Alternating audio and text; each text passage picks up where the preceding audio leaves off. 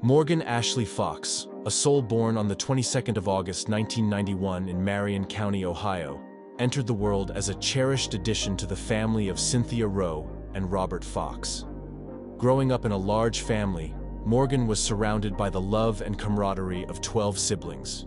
From her early days, Morgan's warmth and kindness shined through, making her a beacon of joy within her family. In the transformative year of 2012, at the age of 20, Morgan welcomed her first and only child, a daughter named Amelia. From that moment on, Amelia became the center of Morgan's world, bringing immeasurable joy and purpose to her life. Her professional trajectory took a significant turn when she joined FedEx Ground, marking a pivotal moment in her career. Morgan's commitment and hard work didn't go unnoticed, and she steadily climbed the ranks. In 2019, she achieved the position of Operations Manager, a testament to her leadership and organizational capabilities. Working the early morning shift at FedEx, a schedule that commenced between 2:30 and 3 a.m., Morgan demonstrated not only her work ethic, but also her adaptability to challenging hours. On October 28, 2020, the tragic events of the fateful day unfolded in the early hours outside Morgan's residence on Fraser Avenue in Plain Township, Ohio. The sun barely touched the horizon when Morgan's boyfriend found her lifeless in their driveway, slumped over the steering wheel of her car. 2 bullets, fired with calculated precision, had pierced the silence and shattered the dreams of a life cut far too short. The air held the acrid sting of gunpowder and the weight of unimaginable grief. According to official records, Morgan was ambushed while preparing to leave for work. The grim discovery was made at approximately 6:30 a.m. by her boyfriend upon his return from his own workplace. Realizing the gravity of the situation, he promptly called 911 for assistance.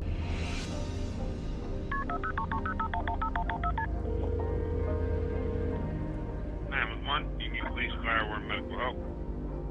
Police, medical. I'm pretty sure my girlfriend's dead. I got up for work, came out, looked outside, I seen a car out here. I came out here and she's laying in her front seat. Oh my God. You doing okay, sir? No. I understand. We're going to get you some help here as quick as possible. Unfortunately, it was already too late. The investigation revealed that Morgan had been subjected to a horrifying act of violence, having been shot twice in the head. What made this heartbreaking situation even more chilling was the realization that none of her personal belongings were stolen during the incident. This absence of robbery suggested that Morgan's murder was not a random act, but rather a deliberate and targeted execution. The community was left in shock and mourning, grappling with the loss of a young woman whose life was abruptly and violently taken. The circumstances surrounding Morgan's tragic end only deepened the sense of grief, leaving loved ones in the community searching for answers and justice in the wake of such a senseless act. Detectives, sworn to uphold justice, descended on the scene, sifting through the fragments of normalcy shattered by the crime. They meticulously studied the tire tracks imprinted in the damp earth, the phone clutched in Morgan's hand, and the haunting silence of the surrounding houses. Every piece of evidence, no matter how small, became a whisper in the dark. The revelation that her 29-year-old co-worker and FedEx operations manager, Jason Allen McDermott, was identified as the perpetrator within a week speaks to the thoroughness of the investigative process. So, just from looking through you guys' text messages, I will tell you that there's a very different story there compared to what you portray as just being friends. I'm telling you, I know what it is when I read it. Okay. And you may have been playing along with the friendship, and I 100% believe that you're in love with her. There's an infatuation there going on your end, maybe not necessarily her end. I never saw it as such. That before I said when I was questioning whether or not I felt anything about her, yes, I did inquire with people, but I was thinking about it, I was like, maybe I do have feelings for her. I wasn't sure, and I was pondering it for a while, and then eventually I came to the conclusion that, no, I just really care about her. The reported falling out between Morgan and McDermott, leading to suspicions surrounding their relationship, highlights the often complex and personal dynamics that can contribute to such tragic events. Their inquiries led them to the doorstep of Morgan's workplace, FedEx. There, they encountered Jason McDermott, a colleague harboring a chilling secret beneath his seemingly unassuming demeanor. Whispers of inappropriate behavior towards Morgan swirled around him, casting a shadow of suspicion. Yet McDermott presented an airtight alibi, a web of self-preservation spun with calculated precision. They delved deeper, their eyes piercing through the facade McDermott had so carefully constructed. Tire tracks near the crime scene matched his car, his online activity reeking of an obsessive fixation on Morgan, and his phone revealed conversations laced with disturbing darkness. His carefully crafted alibi began to unravel like a threadbare sweater, exposing the chilling truth beneath. According to the investigation, the police became aware of McDermott at the start of the investigation. He had worked with Fox at FedEx, and at one time the pair had been friends. However, Fox ended their friendship when he became obsessed with her. Other colleagues told the police that McDermott had shown an unhealthy interest in Fox and continually talked about her to others. At least one of the colleagues had told McDermott to back off from Fox and find something else to do with his life. About 3 weeks before Fox's murder, she had left her phone unattended, and McDermott and another colleague had taken the phone and gone through all her photos and messages. Fox was distraught at the incident and told him she no longer wanted to speak to him, and she began looking for another job. The police matched the tire prints in the neighbor's yard to McDermott's car and learned that he had washed his car on the day of the murder. The cops also found more evidence of McDermott's obsessive behavior. He had surreptitiously taken photos and videos of Fox. He also regularly talked to a friend online, where he discussed having a fantasy sexual relationship with Fox. With each meticulously gathered piece of evidence, the puzzle began to take shape. Morgan's text messages revealed McDermott's persistent advances, a song of rejection met with the crescendo of his murderous rage. The digital breadcrumbs he left online painted a gruesome picture of a calculated killer.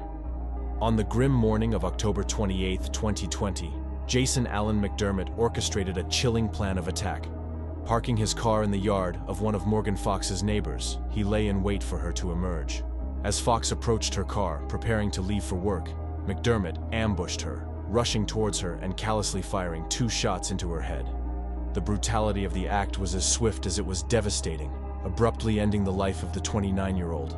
After the heinous crime, McDermott swiftly fled the scene, accelerating out of the neighbor's yard. The hurried escape left a trail of muck sprayed over his car and a nearby fence, adding a chaotic and disturbing element to the aftermath of the execution-style murder. The community, already reeling from the shocking details of Morgan Fox's tragic end, was left grappling with the brutality of the ambush and the swift, calculated actions of the perpetrator. McDermott was sentenced to life in prison, a hollow echo of the life he so brutally extinguished. While justice may have been served, the sting of Morgan's absence remained. Her daughter, robbed of her mother's embrace, became the poignant face of a tragedy that stole a life and scarred a community.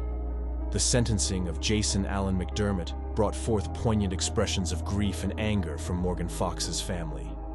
During the proceedings, Fox's 8-year-old daughter paid a heartbreaking tribute to her late mother, expressing disbelief at the reality of monsters and condemning McDermott's actions.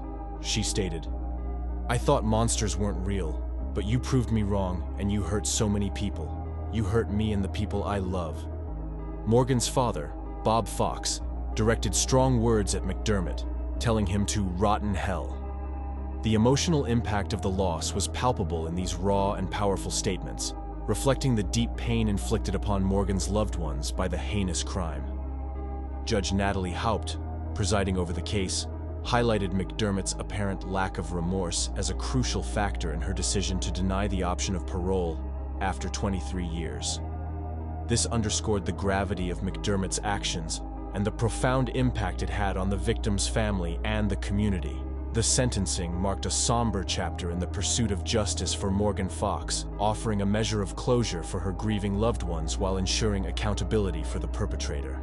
The Morgan Fox case is a stark reminder of the fragility of life and the enduring power of darkness. But it is also a testament to the resilience of the human spirit, the unwavering quest for justice, and the love that burns even in the face of tragedy. Morgan's story serves as a beacon of hope, urging us to fight for a world where darkness is chased away by the unwavering light of justice and the echoes of a life. though tragically cut short, will forever resonate in the hearts of those who loved her.